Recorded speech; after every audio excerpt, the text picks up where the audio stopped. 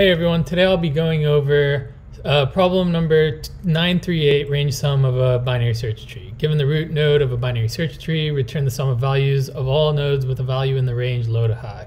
So basically, first things first, I'm going to delete the little boilerplate here, and then let's figure out what's going on here. So it's very, very simple. We just want to walk a binary tree, and if a node lies within the range of low to high, then we sum it. So in this case, low is 7, high is 15. So we take this one, we don't take this one, we take this one, we don't take, or we take this one, and then we don't take this one. So that's kind of the logic we're going for here. Now, let's figure out what's happening here. So how we're gonna do this is we're gonna solve this the easiest way possible, and then we're gonna expand on it and optimize it. So I think this is a really good chance to do so. So the first things first is we need our base case.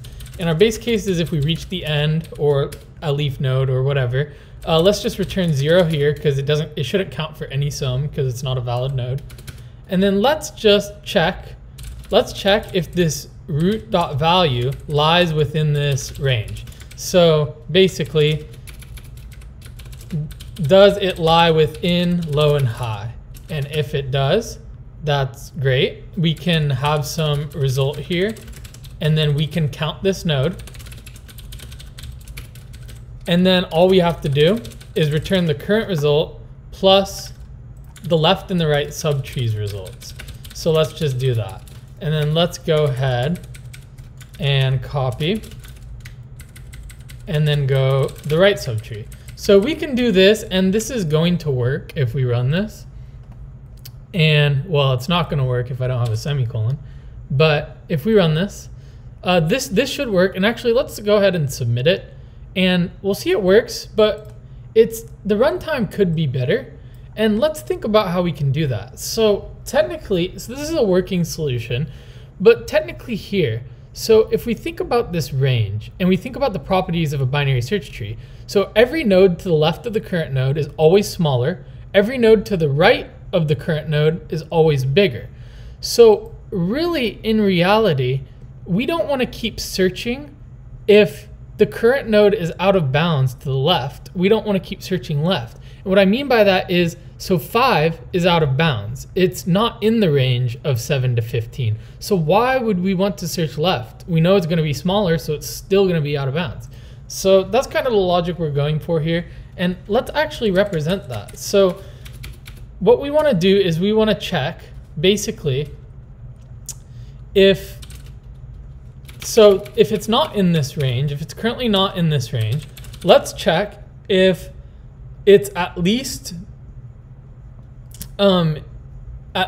not over the high and at least not over the low. So basically, else if root.value, or let's see, is it at least over the low?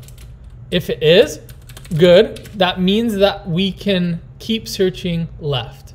So let's go like this, because we can still make it smaller, is what I'm trying to say.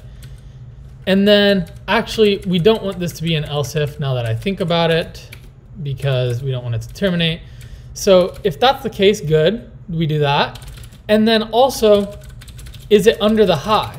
Because if it's under the high, then that means we can account for the right subtree. So let's do it like this. And then now we can return res. And it's the same thing, we'll get the same solution, but we're actually decreasing our search space every single time. So let's run this, and let's submit this. And we'll see it's a lot faster because of that optimization. So just walking it through, I want to go through 2 ways and how to think about optimizing it and everything. So I hope this is helpful, and I appreciate it as always. Thanks for watching.